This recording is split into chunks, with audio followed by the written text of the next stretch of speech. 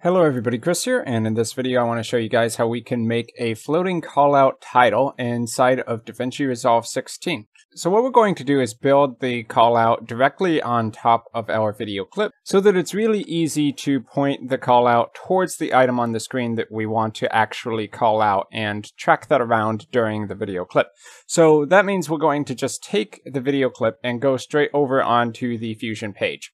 So the Fusion is in the middle at the bottom with a little magic wand. So once we're here, we're going to get started by adding in some 3D objects. We're going to start with a shape 3D up here in the toolbar. We're also going to need a text 3D. And for this specific example, we're going to use two 3D renderers, one for the handle shapes and then one for the text 3D shapes. And by rendering them separately, it will conveniently allow us to mask them independently of each other. So I'm going to take the 3D shape up here, and we can actually make a merge node because eventually we're going to end up with more shapes. And we'll do the same thing with the text 3D node. And then with those individual merges, have them selected individually with a left click, and then click on the one at the end of the toolbar, the renderer 3D, and one for the text as well. And then before the final output for this node composition, we're just going to merge these with the original video clip. So I'm going to right click, do add tool, go down to composite and merge. We're going to want the media in to be the background. So make sure you connect media in to the yellow pin. And we can also merge these two together before we do the final merge. So I'll do composite and merge and just take these and connect them in there. The order shouldn't particularly matter at this point. And then we'll make this merge the foreground for the final merge. And then that becomes our media out. So basically we're going to have some stuff happening with text, render that, merge that together with some stuff that's happening in Shape 3D. And then all of that gets merged with the original video clip. So next let's work on the 3D shapes. Rather than have a plane as the default shape, I'm going to take the shape and actually change that from plane to cylinder.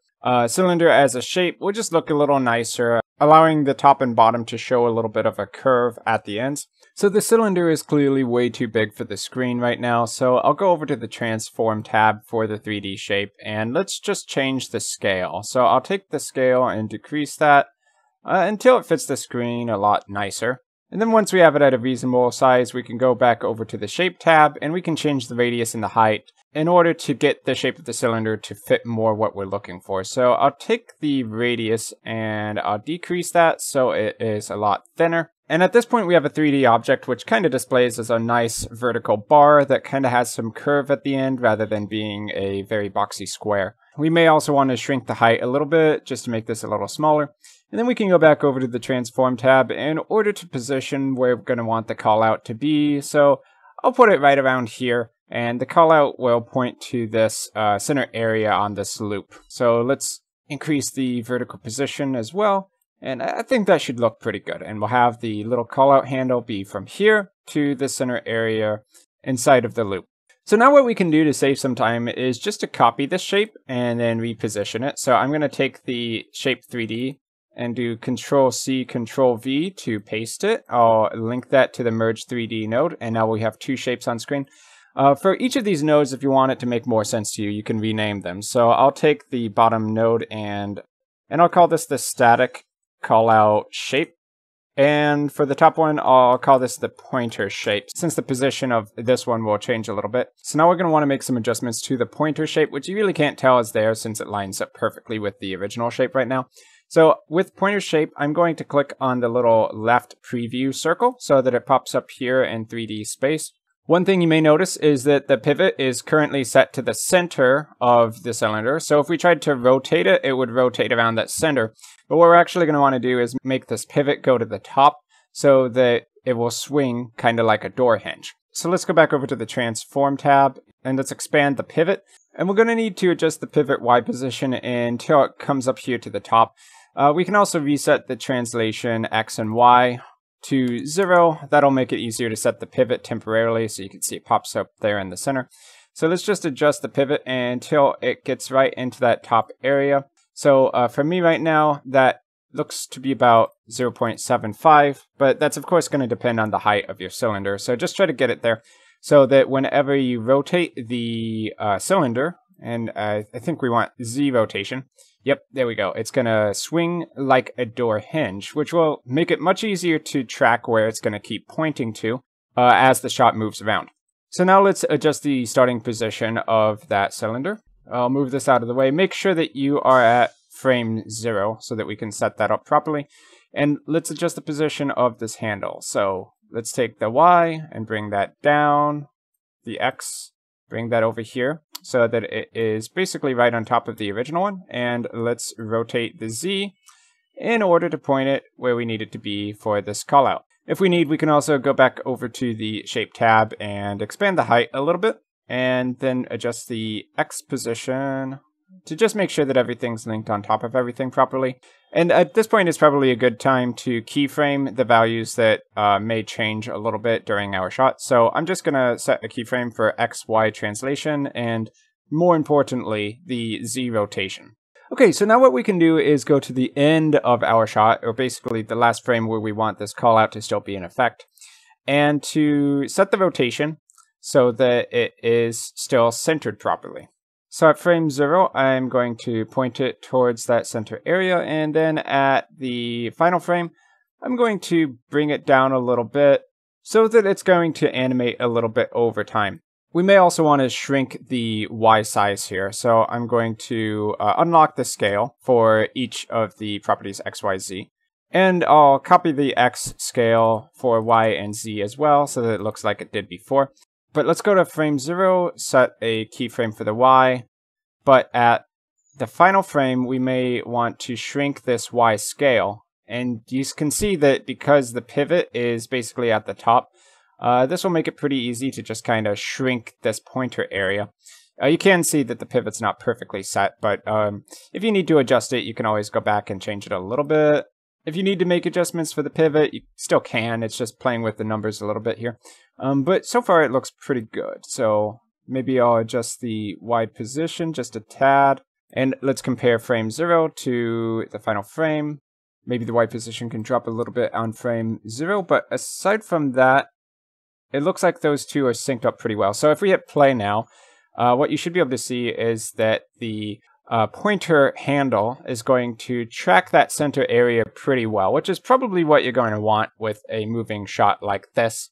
So far that's looking pretty good. And now to further indicate that this is the thing we're talking about, this center area here, we can also add an extra shape, and we'll have that be at the same positions as we can also add another shape, so we'll just add a circle basically right on top of here, or in 3D, or for a 3D shape that would be a sphere.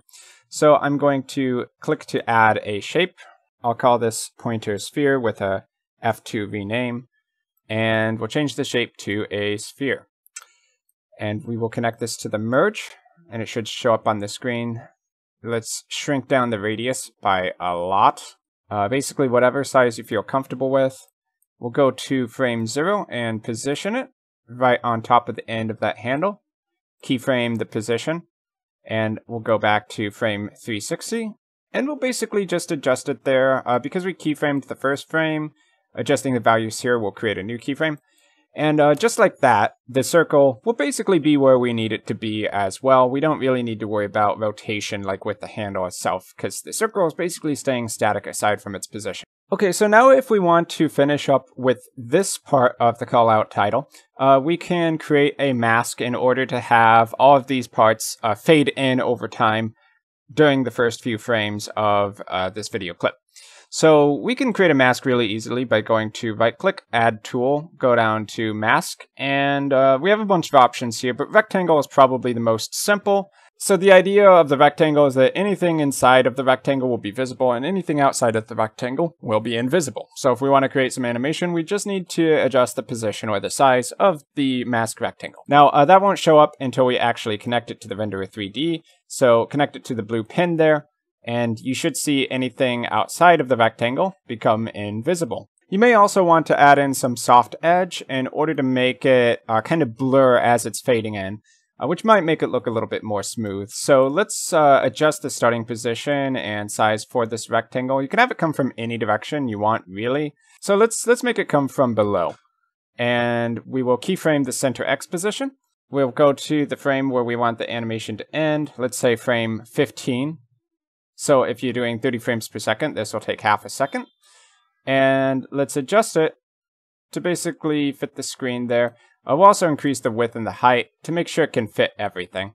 And now if we go back to frame 0 and hit play, oh, okay, it looks like I set the keyframe at the wrong position. So I'm going to hit next to go to this 230 keyframe and click to remove that.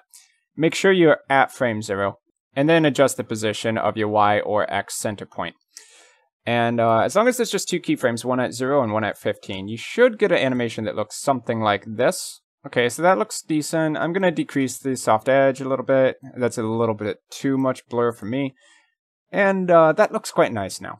So we can also go to the end of our clip and set some final keyframes for a fade out effect as well. So I'll do the same thing, basically fading out to the top of the screen. So at frame 344 here, I'm setting a keyframe, and then we go to the final frame and adjust the Y position to be where we want it to end at, and then hit play to check and see if that all works well.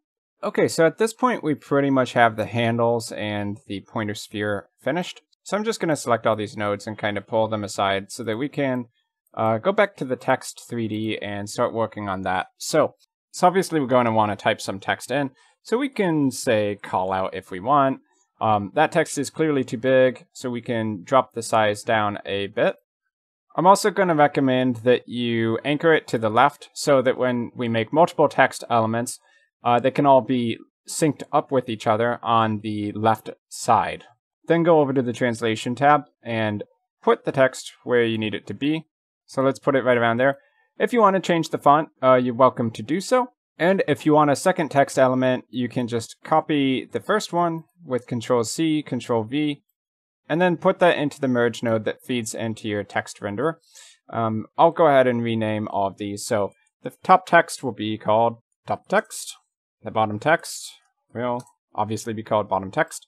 And I'll call the renderer text renderer. And up here, I'll rename this to the handle renderer for those shapes we created before. And by doing a little bit of that, it should make it more clear what all of our things are doing. So now with this bottom text, I'll adjust the position, decreasing the Y position here. And we can also make it a little bit smaller so that the top element is more focused than the bottom. And you can see though that when we have the horizontal left anchor, that the scaling is basically stretching out from the left side to the right. So it's going to keep lining up with that top text, which is nice. For the bottom text, let's go ahead and change the font. I'll make it one called InkFree, and I'll make the bottom text tutorial. So now if we play it back, we have something like this. Now, we could do the same animations that we did with the handlebars with the text, but I think it would be more fun to actually make it a separate animation. So what we can do is go to frame 15 where we want the animation to end, and then for both the top text and the bottom text, go over to the third tab, Transform, and keyframe the spacing. So I do that for the bottom text as well, and then let's go to frame 0. And what we'll do with the spacing is we'll set it to 0, and then do the same with the bottom text. And what this will make happen is that the text will be in reverse initially and very spaced out, but then over the course of those 15 frames, it will slide back into the place you would have expected. So if we hit play, it rotates into the position where we want it to be, and combined with the mask fade we created before, it ends up looking pretty cool in my opinion. And so what we can do if we want it to not be visible at frame 0 but take a few frames to actually fade in is go over to the shading tab, and there'll be settings to play around with the color here. So if we take all of the values of red, green, blue, and alpha to 0, it will start at an invisible black, and then we can fade that into a fully visible white over the same duration, or maybe just 5 frames or so. So I'm going to take all of the values here and set them to 0 at frame 0, keyframe them, find where we want them to be visible. Let's say frame 5, and then adjust them all back to 1.0 for their value. So now if we go to frame 0, we get a nice fade effect on that text as it animates, and that makes it look even smoother. So we can just repeat the same thing with the top text. So select the top text, go to shading, crank all the values down to 0, keyframe it, go to frame 5, and then adjust the values to 1.0. And then that gives us this, which looks pretty nice. So we can also do the same. So we might also want to copy that effect to the end of our title. So I'll go over here to, let's say let's just do it at frame 345 here, where the fading starts with the handles, and we'll fade it out for the callout text as well. But for the final fade out animation, we'll only play with the alpha and the color. We won't do the trick with the character spacing. So I'm going to set keyframes here for both top and bottom text. And then for 5 frames in the future, I will fade those out to 0. Okay, so let's go ahead and preview this now. So we have our call out there, and we're proceeding to the ending keyframes. And the text is going to fade out along with the handlebars. Now, you might find that the text fading out faster than the handlebars is not what you want. So you can easily adjust the keyframes for any of the elements and any of the animations by opening up the keyframes window in the top right hand. And if you drag this up, you'll be able to see all of the animations you've been setting. So we would want to look at the top text and the bottom text if we want to adjust these keyframes. Look at the end. You can hold Control middle mouse wheel in order to zoom in. And we can just select all 4 of these keyframes here for the top text and adjust the position to make it take a little longer for them to fade out. So if we do that for the bottom text as well, we can basically have that adjusted to be a longer animation very, very easily. So that's a really cool window you can use for this kind of thing. So let's play it back one more time. And it looks now like the fading out is a little bit more in sync with each other. So I think that looks better. And of course we have the starting animation. Note that the handle is tracking that center area for this entire call out. So you're never really confused about what it's pointing to because we spent that time to track it with the position and the rotation on that pointer handle. And then as we get to the end, we're going to get that simple fade out animation. And that basically gives us a pretty solid floating call out title made from scratch. Now, if you want to reuse this effect in the future for another project, you can simply select all of the nodes, right-click on one of the nodes while you have everything selected, go to Settings, and then Save As. Put this somewhere on your computer, call out Resolve 16 .setting, or the .settings automatic. So we'll just hit Save there. And now you can bring that into any other project to basically reuse this node setup. So basically, to reuse a setting, you can just drag it into the node editor for any clip in the Fusion tab, and bam, you get all of the same nodes. So that's basically how you copy your effect to other projects. So that's pretty much going to be it for this tutorial on creating a custom floating callout in DaVinci Resolve. I've been Chris, thanks for watching, and I will see you guys in my future video content.